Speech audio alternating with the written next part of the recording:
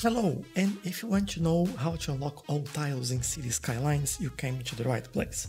That is a pretty easy way to do that, but you need mods to make that happen.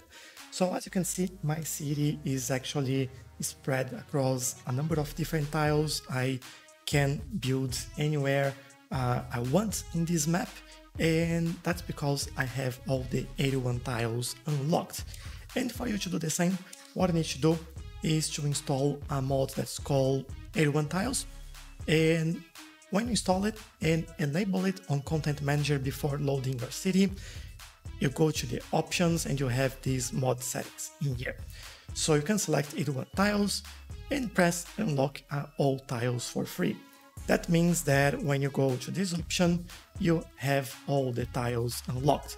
You see these little marks in here, don't worry about that.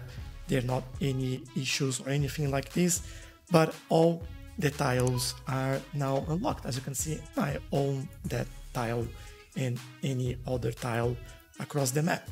So there you go. That's how you unlock all the tiles in your city. I hope you liked this quick tutorial on how to unlock all tiles in Cities Skylines. If you did, please don't forget to leave a like, and I'll see you in the next one. Bye bye!